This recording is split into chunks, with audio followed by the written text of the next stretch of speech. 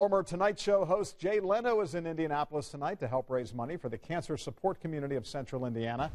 He checked out the Hilbert Theater stage today, and he'll be the headliner for the annual Laughing Matters fundraiser tonight.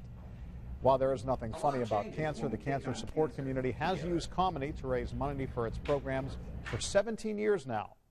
Now, of course, Jay's been here before several times to do stand-up, and you may recall he drove the pace car for the 1999 Indianapolis 500. He says he's always glad to be back in Indy.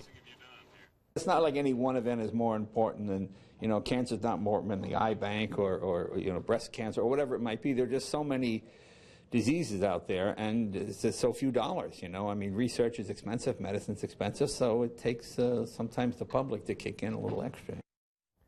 Leno will take the stage at the Hilbert Circle Theater tonight at about 9 o'clock.